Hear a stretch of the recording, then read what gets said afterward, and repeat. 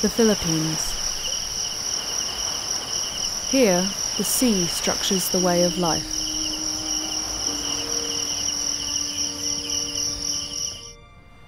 Just below the surface, some of the world's most iconic marine species spend their lives in the shallows.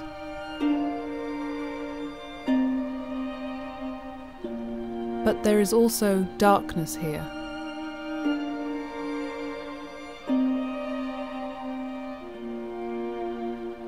Even the shallowest seas face deeper problems.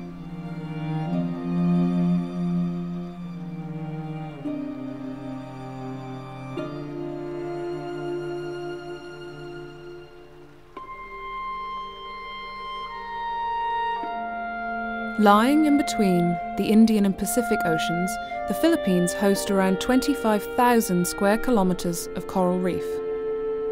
Famous for being rich in marine life, this whole area is known as the Coral Triangle. But it is no longer thriving.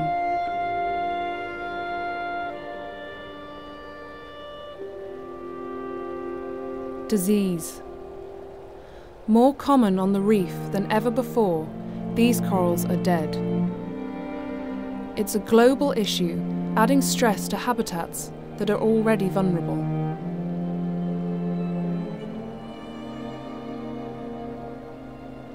In the Philippines, fishing methods are infamously destructive. It's an ominous outlook.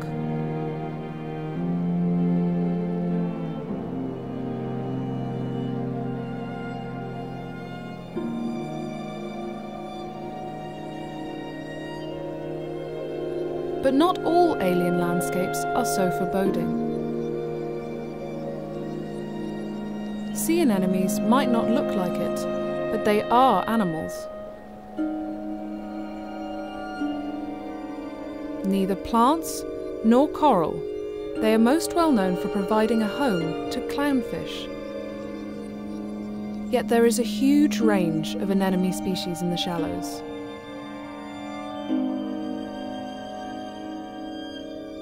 Hosting some less recognisable fish species. Pink anemone fish patrol around looking for food, never leaving the security of their own home.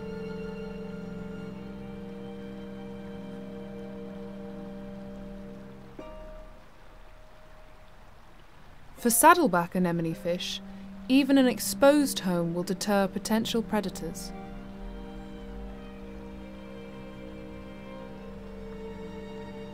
Millions of stinging cells are embedded in each tentacle.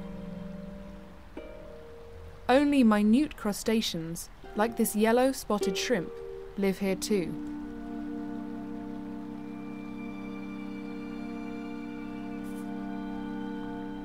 To avoid being stung, the fish coat themselves in a mucus produced by the anemone. This fools the anemone into accepting the fish as a part of its own mass. Hundreds of tentacles usually belong to just one animal. But in rare cases, anemones settle together, forming huge colonies.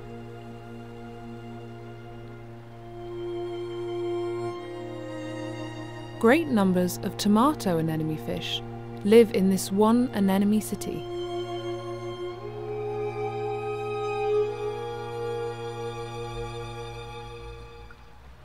Nearby, there are colonies of animals that belong to the same family as anemones, the cnidarians. These are called polyps, and they live within the coral's framework. Under a microscope, it's possible to actually see the tiny cells living inside its tissue. They are found in anemone tissue too. The tiny cells are microscopic plants called zooxanthellae. These minute cells are vital to a great proportion of the reef.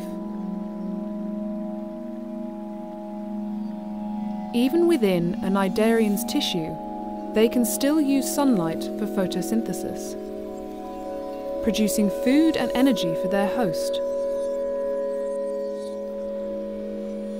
Other animals, like this giant clam, host them too.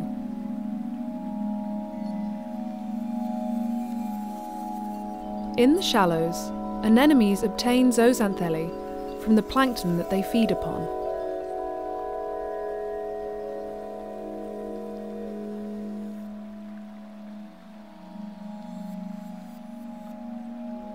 It's a partnership that benefits from the direct sunlight filtering through these waters, boosting the cell's productivity.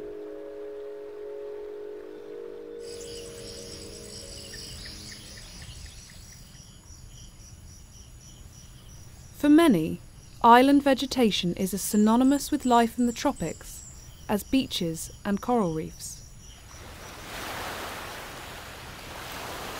But anemones and plants have a further connection. It's something that occurs because shallow reefs often hug the shoreline. Leaf litter on the beach is washed out to sea.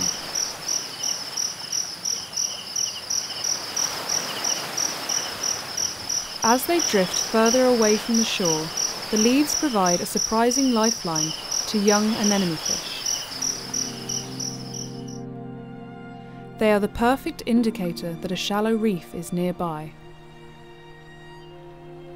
Incredibly, from right out in the blue, tiny anemone fish can follow a chemical trail left in the wake of the leaves, bringing them right back to the safety of the reef.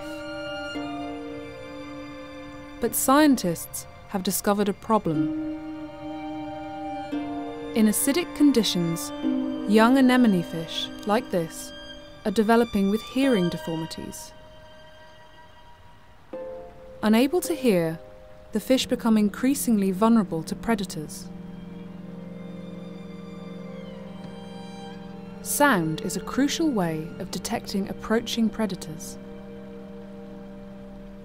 If they don't retreat into their anemone, the fish are not protected at all.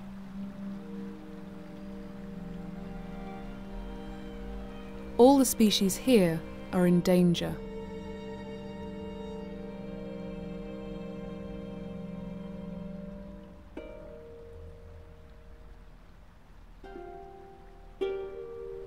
The partnership between anemones and clownfish ought to keep them safe together.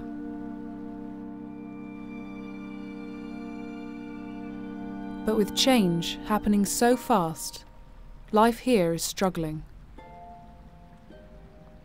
The shallows are our most accessible viewpoint to life in our oceans.